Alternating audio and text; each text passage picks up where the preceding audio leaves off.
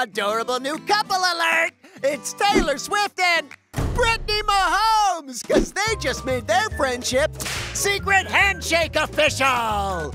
Well, not that secret, because Travis Kelce's girlfriend and Patrick Mahomes' wife just did it live at the Chiefs game. But Brittany's not the only one marking milestones with Tay-Tay, because Travis got his first public pucker after the game.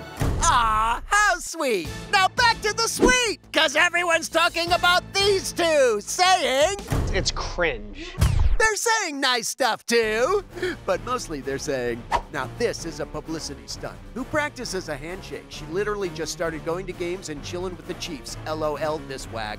Jeez, talk about an offensive line. And we have a poll on our website, and it seems to be the consensus of the people. Super duper annoying. And he likes Taylor Swift. I like Taylor Swift. See?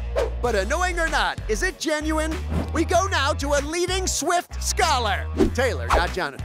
Yeah, this is like what she does. They're doing it for our benefit, though. No. It's an easy handshake. Not that easy, apparently.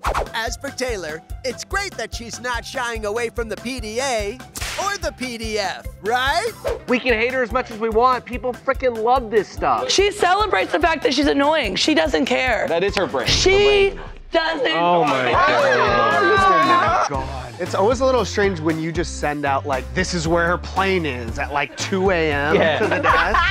It's because she's on the wheel well. She's so tired. That's just because she's on the no-fly list. Enjoy the love fest, you two! And you too!